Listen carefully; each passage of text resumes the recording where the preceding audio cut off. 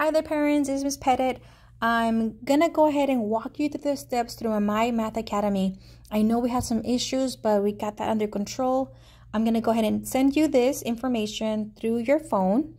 It's gonna have your child's name, their special code, and their special email address.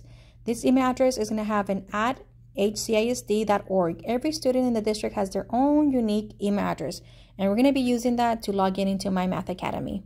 Another thing that I wanted to tell you is that My Math Academy is going to be only working for iPad and for iPhones and Android. It's not going to work on your desktop or your laptops. I'm sorry. I mean, that was maybe one of the problems we were having. Why we couldn't log in. And also, it wasn't compatible with Clever. So go ahead and log in through an iPad or through an Android. iPad or Apple product. iPhones, iPads, and then an Android. So now I'm going to go and show you the steps of using the app. So you're going to go into your app, the iPad. You're going to go to the App Store.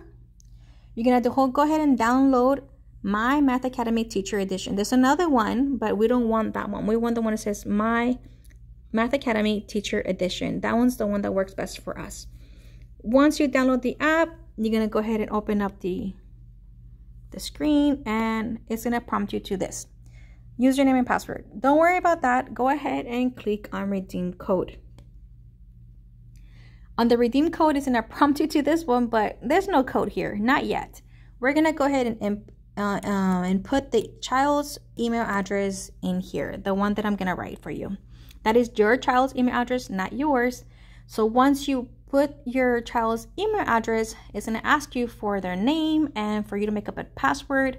Make up a password that's not too hard and for you to forget, because I won't have access to that. Some people try putting their child's ID number and that didn't work. So maybe just on a word, not so much numbers. Once you make up a password, then it's going to ask you for you to plug in your special code to redeem it. And once that is done, I think you're set to go. Just go ahead and follow every prompt that is asking you. It's going to show you how to use the app. And I think that is it. Let me know if you encounter any problems. Text me, email me. I'm here for you. And hopefully this is the way to finally make My Math Academy work. Alrighty, well, have a good day. Let me know if it works. Bye-bye.